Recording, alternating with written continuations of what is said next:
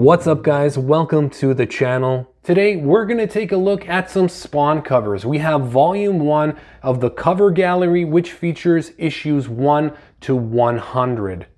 It's a nice little hardcover. It's slightly oversized compared to a regular size trade paperback. For artists we have Todd Mcfarlane, Greg Capullo, Tony Daniel, and many others. Here we have issue 1, Spawn's first appearance. We've got some black and white covers before they're colored.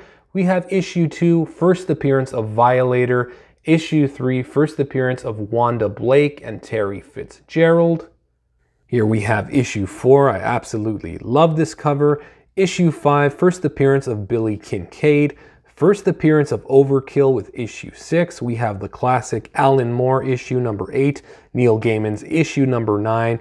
Unfortunately, these covers did not make it in the Spawn compendiums that are currently being released. Big disappointment. I'm not sure what the motivation behind that is, if they want to sell these separately in these hardcover editions, but it's really nice as you're reading Spawn to actually have the covers, and they're such great covers. I mean, who doesn't want the covers as you're actually reading the book?